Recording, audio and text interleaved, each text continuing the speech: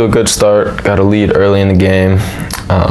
Emerson was a great team. I mean, it was about the same lead the entire game. We couldn't pull ahead. They would chip away at it, but luckily we pulled out the win at the end, but it was a grinder. We've been focusing a lot on ball movement, and we executed that plan really well today, this game. Everyone made the extra pass. Everyone was looking for the most open shot, and when you're taking the most open shot, they're going to fall. Yeah, they play a 2-3 zone. They're really good at it. Fortunately, shots were going down today, but 2-3 zone is definitely something that shooting would work against. Definitely something we've been focusing on.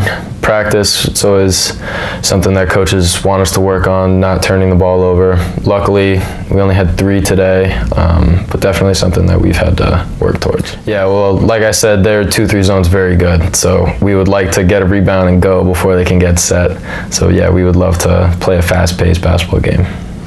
We feel that we have the ability to play a fast-paced basketball game too. We feel that everyone out there can pretty much do anything, and we're really confident with our personnel. Yeah, every team we play against is great, especially the new MAC. This is a great conference this year, so every game is going to be tough, and everybody's coming in to win. So just focusing on the next game, next step forward, trying to keep going.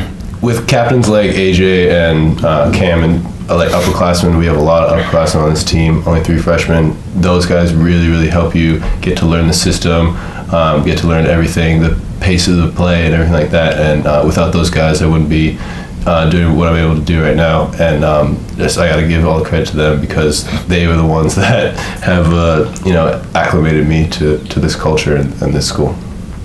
It's a lot easier when you put the ball in the hoop. Thank you, sir.